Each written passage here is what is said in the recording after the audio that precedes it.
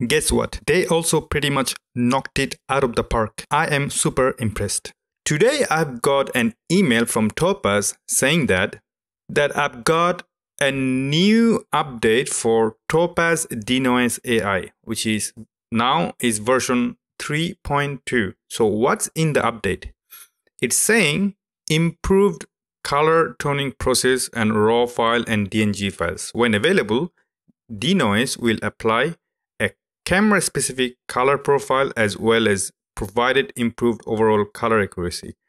Understandably, I think, because generally in my many tests over the years, the Topaz Denoise AI gave me a pretty bad result for the RAW, where it actually worked really well as a plugin or JPEG and specifically 16-bit TIFF.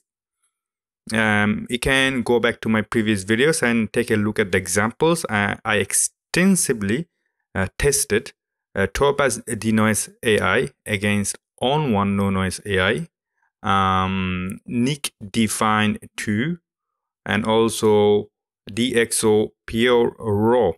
And in every single test, Topaz was excellent in TIFF or as a plugin, whereas a RAW directly as a standalone, as a first step, the color was never good. I was very disappointed. So now it looks like they acknowledged that problem and they improved it.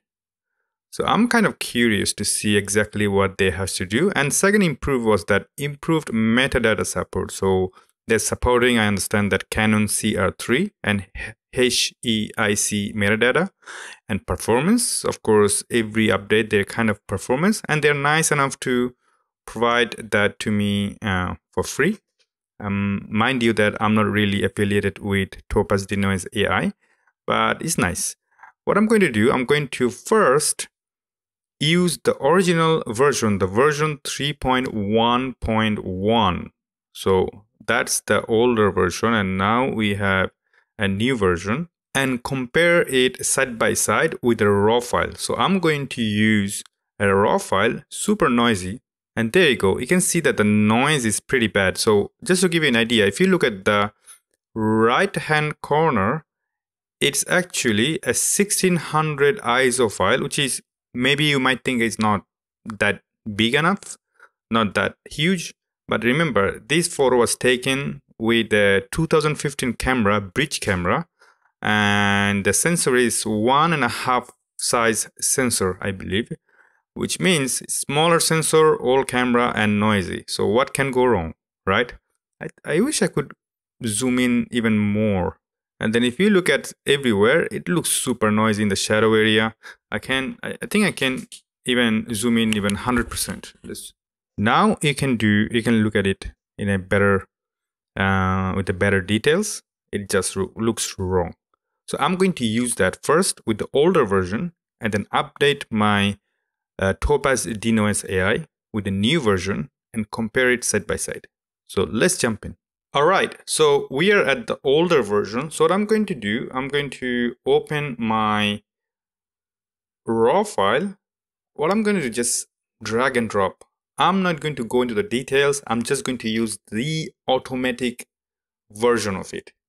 No slider will be used, no minor adjustment. It's just automatic, and that's it.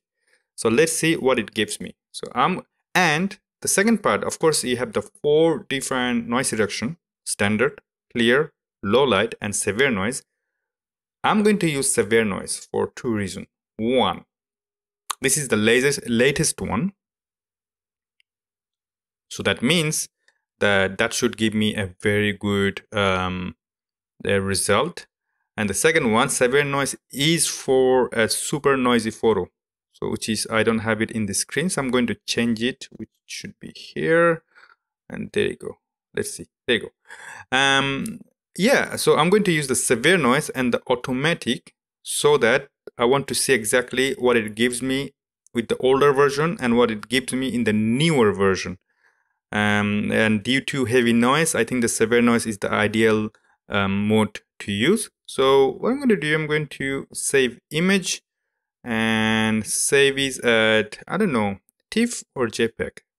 Let's save it as a TIFF 16-bit, and I'm going to change the name as one old version and save it in the source. And then after that, I'm going to update Topaz Denoise AI to 3.2, and I'm going to see exactly what it gives me. That should be interesting. So let's update the software.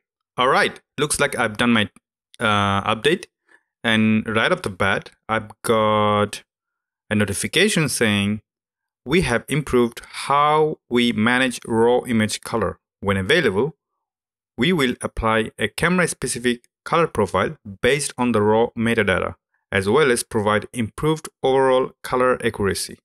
To return to the original color processing method, disable the apply color correction at the setting preference. So I'm going to click OK, and I will go to help to check the updated number. So it does say Topaz Denoise AI version 3.2.0. Close it. Beam. Now preference. Let's see what's the change. So everything is on, which is good. Apply auto lens correction, append processing, model suffix, and so on. Apply raw color correction. So yeah, that's the one that I'm just going to leave it on to see exactly what it gives me. So allow anonymous data collection is definitely off. I don't want it. Auto update preview, done. Control panels location. AI processor NVIDIA GeForce, that's my graphics card. Should I leave it as it is? Maybe yes. Allowed memory consumption, I leave it to medium because last time I had problem with high. Now here's the one thing I'm real confused. Apply auto lens correction. Problem with that, if I leave it on, that's fine. It may going to fix my lenses.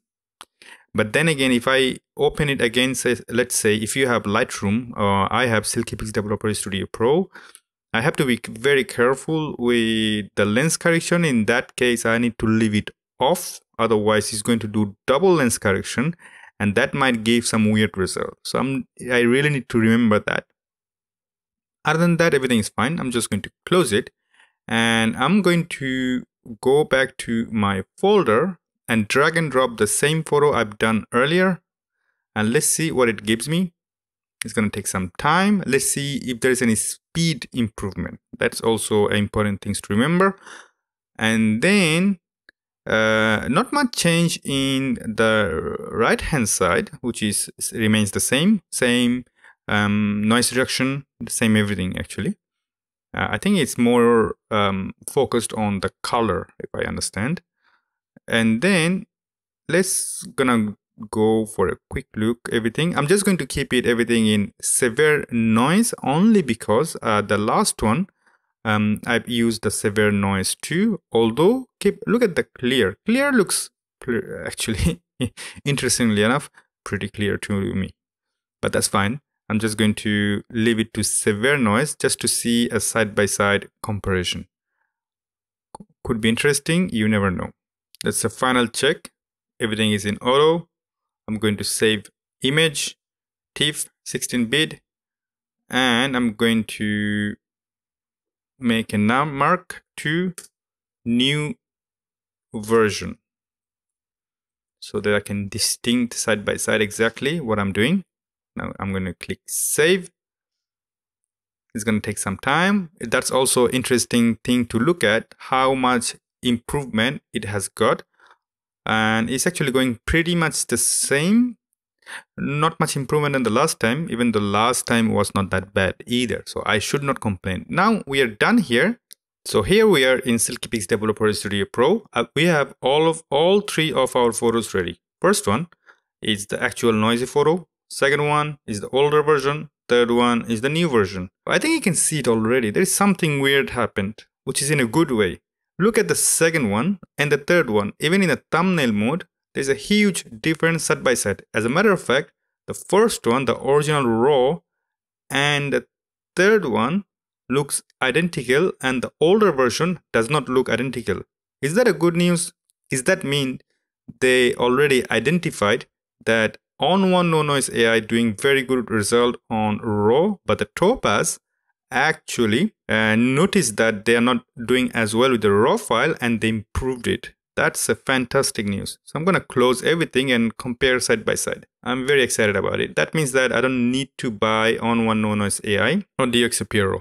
So first thing first, let me show you the original RAW file again, just to refresh your memory. Look at the noise. Now I'm going to put it on the side so that you have a side-by-side view. Now, remember, because I'm not going to put any text, you need to remember it. Second one now, that's the older version. So now we are looking at the older version on the left-hand side. Right? Huge difference in color. The older version, the RAW standalone, was not doing a very, very, very good job. Now, what about the new version? It's time to show you the result in 3, 2, 1, and look at that huge, extraordinary improvement. I am a big fan already. Look at that. This is brilliant. You know what? Now that in this video, I'm going to compare the older version and new version, and I'm going to compare the new result with the ON1 NoNOISE AI. Hang on a second. Let me finish that. So I'm going to put the new result on the right hand side. So they're both identical now. So here you are looking at the new Topaz Denoise AI 3.2 at the both end. Now I'm going to go back to the older version. And come on, I mean, I don't need to say anything. You can see it yourself. This is a huge improvement. No weird color crap going on. Seriously, they improved a lot. Amazing. So if you guys look at my previous videos, you can ignore all the video about me saying Topaz Denoise AI is not very good as a RAW, but doing very good as TIFF or JPEG or plugin. Ignore that, because looks like they acknowledge the problem and it has improved. Now I'm going to go to my folder and then bring up same photo processed with ON1 NoNOISE AI and compare side by side. All right, time for a bonus. So now you have 3 images in the screen in SilkyPix Developer Studio Pro. So one in the middle, that's the newest Topaz Denoise AI with a severe noise reduction. On your left, that's the no noise AI. On the far right, that's the DxO pRiME. So I'm going to open it again, put it on the side, and now, what are you looking at on your left hand side? This one. So now you are looking at the ON1 NoNOISE AI on your left hand side. I'm screaming because I'm not going to put any text probably. And on the right hand side, I'm looking at Topaz Denoise AI, the newest version. The update happened last night. So let's zoom in quite a bit. And right off the bat, the color looks almost accurate, but then again, ON1 still has better sharpness as automatic. Remind you, automatic. I repeat, automatic. So which means Topaz also done in automatic, you saw it, and the sharpness can be improved with the sliders, but in automatic mode, the ON1 still has better sharpness. But in terms of the overall look, they both look satisfactory in my eyes. And what if I compare that with the DxO pRiME pRiME? Now you're looking at, on your left hand side, the DxO pRiME, and on your right hand side, you are looking at the Topaz Denoise AI, the severe noise reduction. God, I need some water. Now let's zoom in quite a bit. Now, again, some might say DxO is way too sharp. Some say that's perfectly fine. I say nothing wrong with any of those. But then again, Topaz has less sharpness. Remind you, Topaz has a sharpening AI, which is fantastic. And that's the reason why they're selling it on the side, is because, of course, they want you to buy it. Otherwise, it's the no purpose of selling a separate plugin if Denoise is doing a good job, right? But also remind you that if you have Lightroom or whatever software you have in the planet, basically, everything has a sharpening and they're all fantastic. So you can always add extra sharpness on the side. I personally prefer to add my own sharpness in my own term. So which means that a Topaz on the left-hand side, on the right-hand side, has less sharpness than the DxO counterpart. That does not really mean that it's bad. You can always add sharpness. Hyper sharpening, fantastic. Unsharp mask is also fantastic. You can use any of those if you don't have any kind of special plugin. You know, modern software does fantastic job in noise reduction too. You actually don't need any noise reduction software if you have Lightroom, Capture One, Silky Pixel Developer Studio Pro, even DxO, Photolab, and the free one, the Darktable, you name it. They all do a very, very, very, very, and very good job. I cannot stress this enough. Now, I'm getting a little bit of sidetracked. Let's go. The first one, ON1 NoNOISE AI on the left, and Topaz Denoise AI on the right. DxO pRiME on the left, and Topaz Denoise AI on the right. So this video became not just a news of Topaz Denoise AI update news, it also became a video comparing ON1 NoNOISE AI and DxO pRiME with the newest, the latest Topaz Denoise AI 3.2 update. So hopefully this video has been very helpful to you and resourceful. If so, like and subscribe, give your mom a kiss, and love everybody, enjoy nature, and keep smiling all the time. Bye-bye.